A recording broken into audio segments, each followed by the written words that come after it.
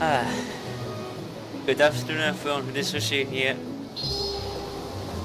I've made a video yesterday, but it will take a while before I can post it actually, because it's a very long one. Well, some of you requested to make a video of this ship that I've created, Celebratory High Clipper. I called it ShipSpeed Demon because it's my choice ship on the previous server that I made, and I missed the ship a lot, and you guys asked to show me how fast it can go. So far the GVOnavi says that I go around 24 knots in South America, but the thing is, I don't always rely on the GVOnavi because it's not always accurate, especially if you don't make turns. It doesn't respond well enough, so don't look at the value always that can come out strange on it. And I must say, so far this Celebratory High Clipper didn't disappoint me, especially in terms of speed. It is really not normal. Okay. God.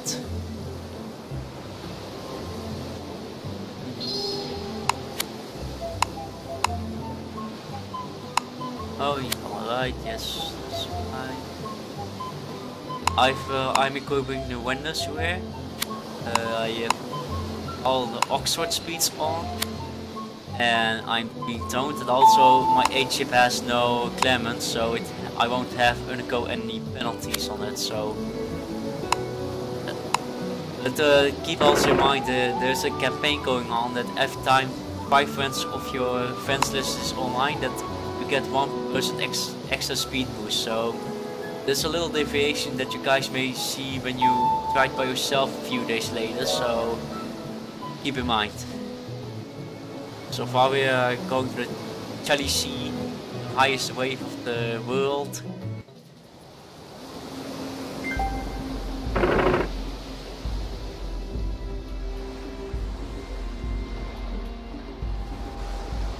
But yeah, it's been a while that I've been recording this because I was so busy with investment, and it's been a while. I was just on with the 7 Nations run. I just defected back to Netherlands yesterday, and as you can see, the Ottomans dislikes me on land.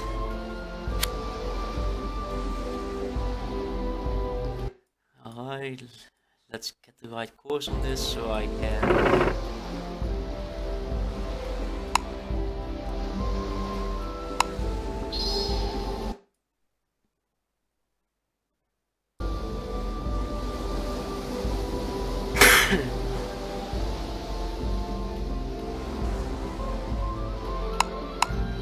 I would try to keep the supply as low as possible as soon as we enter that highest speed sea area, so we can see what the true maximum speed becomes regarding it.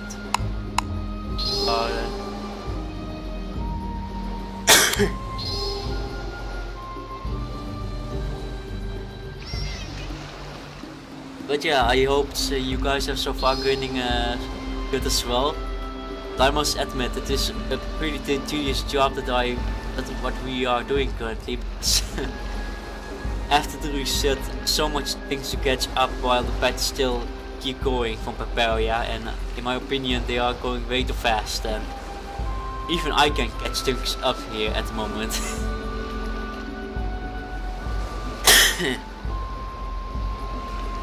Let's see. It's gonna be a while.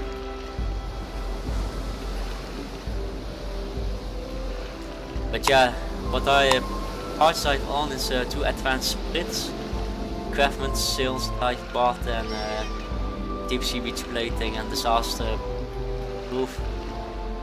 Some guns I do miss a crest because I didn't join the Royal Fleet yet, so yeah.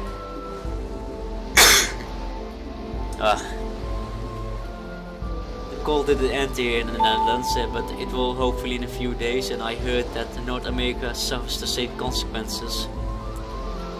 Well, at the bright side, we don't need a fridge or a freezer. All our food we can put outside instead.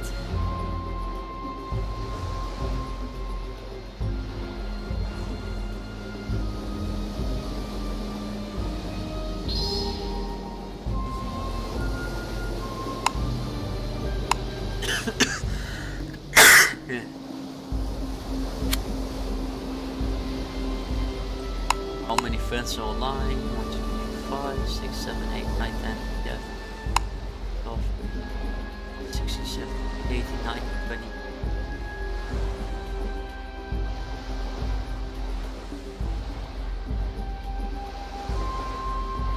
$37. That is about 7% speed bonus that I get now with my ship, so I need to keep that in mind. So keep it also in mind when you're trying by yourself. Once this campaign is over, it can a bit deviate from the ship that I'm using now. But the speed that they have buffed, that Kui and Papaya buffed so far, it's insane. Alright, one of the showdown begins, because now we are at a higher speed, so expect it will go tremendous fast. Dropping the hold a little more.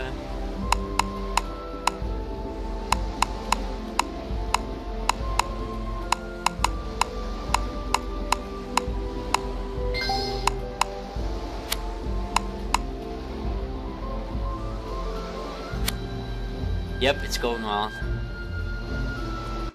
And while this is happening, GVOnavi may not catch up how fast I go with the ship, because usually game can catch up. This happens when you sail at least 27 knots or faster at some point. So yeah.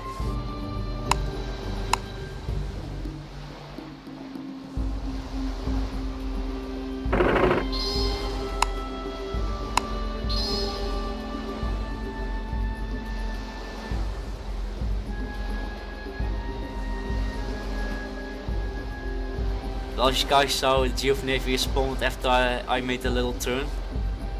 So that is that's mainly because that this GVOnavi isn't so accurate when I'm using it. Oh god. Whee! This looks a bit too funny actually, but I missed it actually. But this is not the only ship that can achieve this. There are several ships that can do it as well, like the fitted Longschooner, the Windjammers that has been released recently.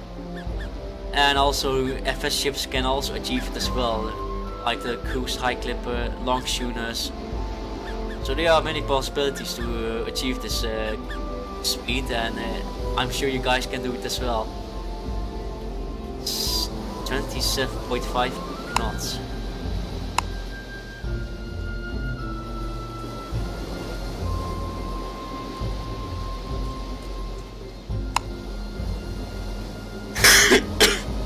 My hardest knot was in Celebratory High Clipper about 50.5 knots. Well, wait, 50.2 and 50.3 knots.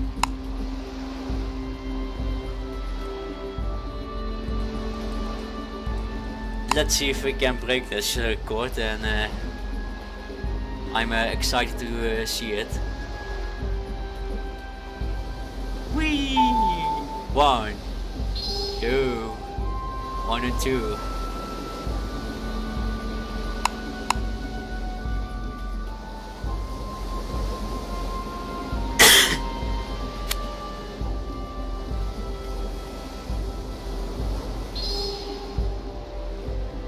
Almost there, guys. The British showdown is about to begin.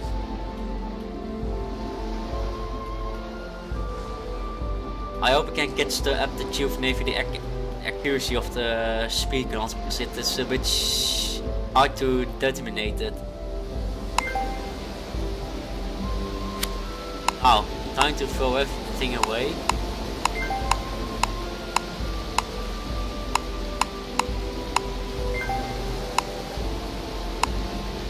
And make a little turn.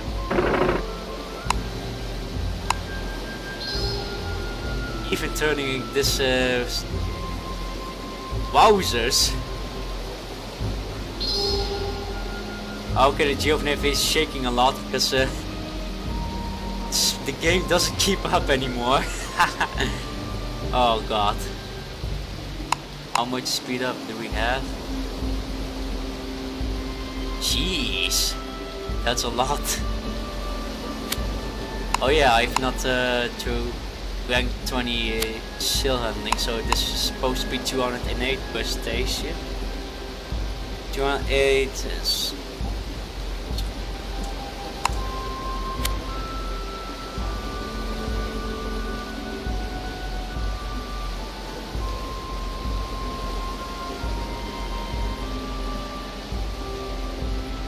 Well, I can tell this ship doesn't disappoint me at all.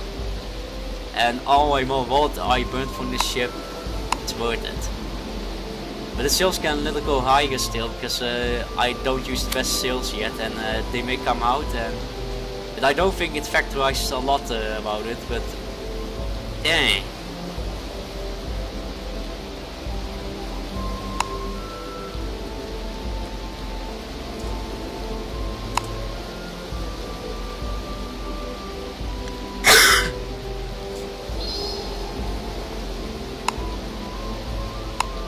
It definitely is.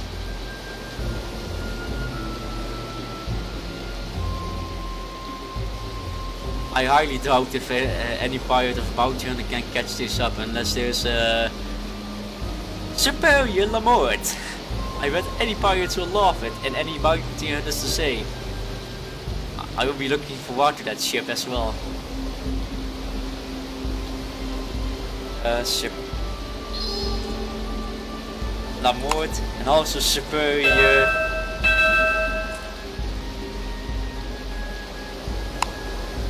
Ah, snap.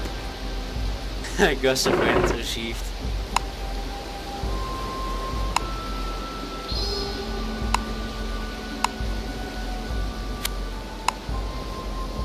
I just forgot the windbreak won't work even though it's 100%, but if you don't have supply it won't work anymore.